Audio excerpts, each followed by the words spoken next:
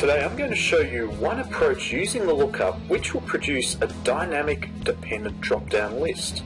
This can be applied in a variety of financial models and spreadsheet solutions.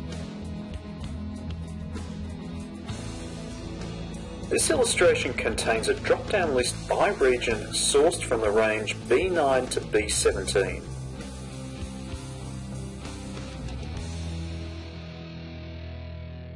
The total revenue and COGS calculations in G6 and H6 respectively are sourced from the corresponding unit revenue and unit cost columns by region.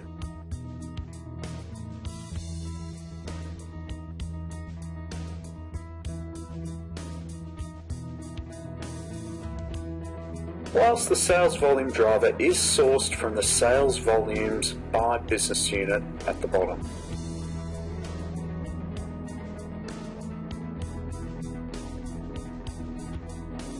Therefore, the dependent drop-down list in cell D7 must reflect the precedent cell value in B7 region.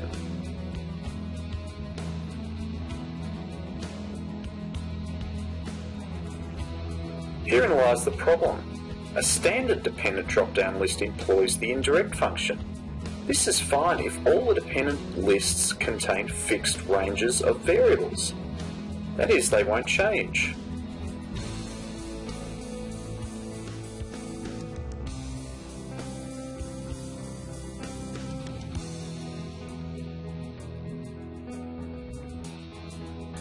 Firstly, let's look at the region list. It is sourced from a defined name range which flexes based on the number of inputs in the range. The dependent drop-down list applies the indirect function because it assumes the dependent ranges are fixed and uniform across the 5 tables of countries. But what if our Asia region is expanding? In other words, we are opening up in South Korea, Thailand, and Vietnam. For the purposes of this example, we will disregard the obvious need of populating the below sales volumes by business unit. Clearly, we need a workaround solution because the addition of these 3 new business units renders the existing dependent drop-down list redundant. Our list must be dynamic. We now need to correct our existing problem with the dependent drop-down lists in cell D7. The use of the indirect function approach is no longer viable. Clearly, we need a solution which caters to various dependent lists of altering components. One solution is the creation of a table of values based on the precedent values selected in regions list in cell B7.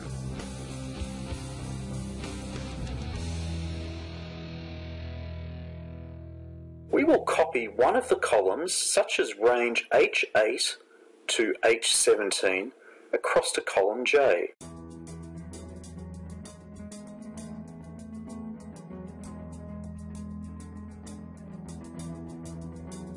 The title value is sourced from cell B7.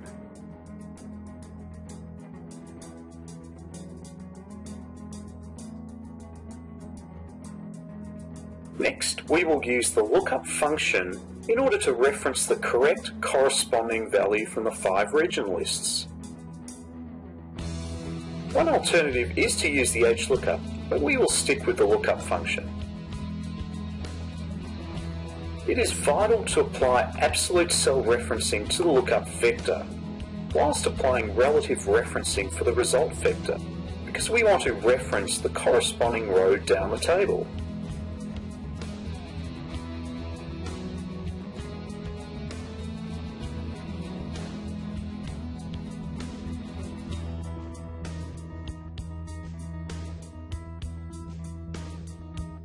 The list of Asia business units is correctly referencing.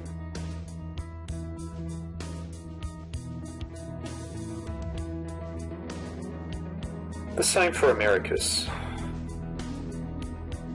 We can see the lookup is returning zeros if there is not a corresponding business unit. we will format the range to 2 quotation marks, but remember we will need to factor out the zeros in the next part.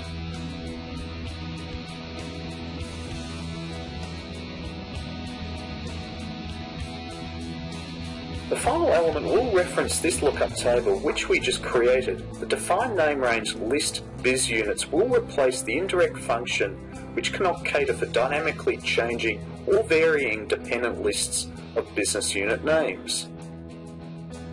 Go to the Name Manager, create a name.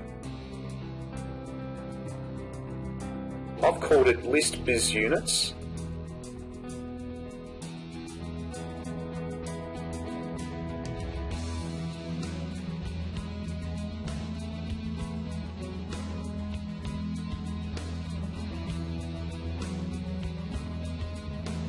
Please take your time and if needs be, pause this video.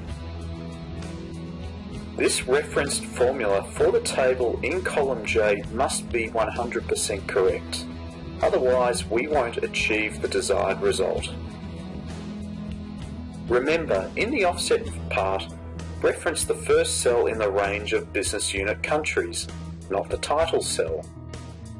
Remember, the count A rather than the count function is used. Count A will return the count of cells that contain any type of cell value, i.e. which are not blank. We must use COUNTIF to disregard those cells containing zeros, which we formatted to 2 quotation marks before.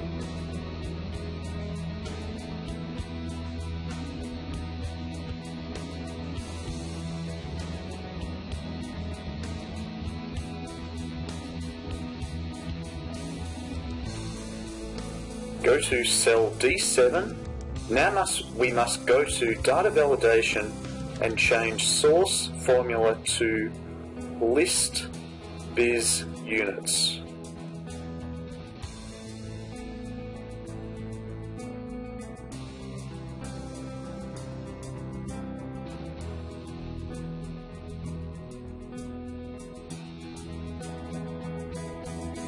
Let's check our dependent drop-down list. Great, it's working.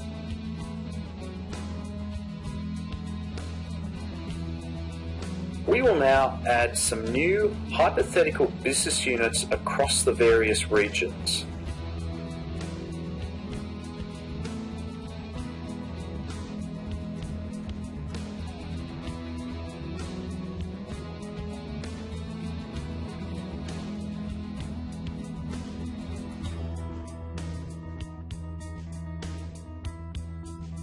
Perhaps we want to divest or close a business unit, as we will do for the Mid-East.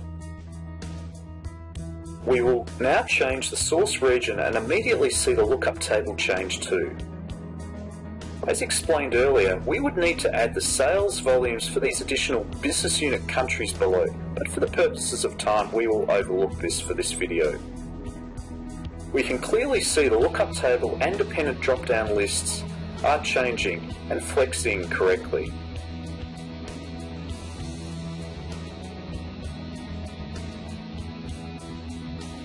In conclusion, the use of a lookup table and defined name range referencing can create a dynamic dependent drop-down list for a financial model.